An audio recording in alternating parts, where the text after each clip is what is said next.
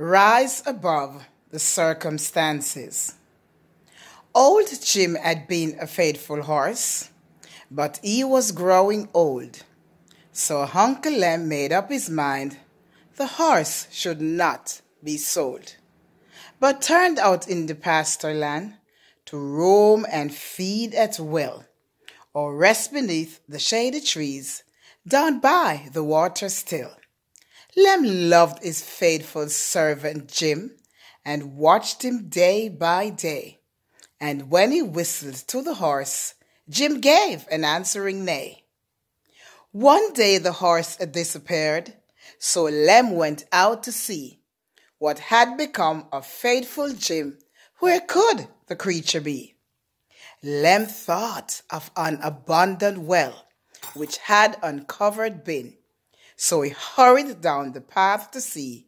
Yes, Jim had fallen in. If he should try to pull him out, a leg might broken be. So he would go and get his gun and end Jim's misery. Lem brought his gun, but couldn't bear to shoot old faithful Jim. So he brought a shovel and a pick with which to bury him. Lem took a shovel full of dirt and rolled it in the well. It slid down on the horse's back and to the bottom fell. As fast as every load was sent, the horse would stamp it down. As they both thus worked away, at last the well was gone. Out jumped the horse, all old and sound, kicked up his heels and ran.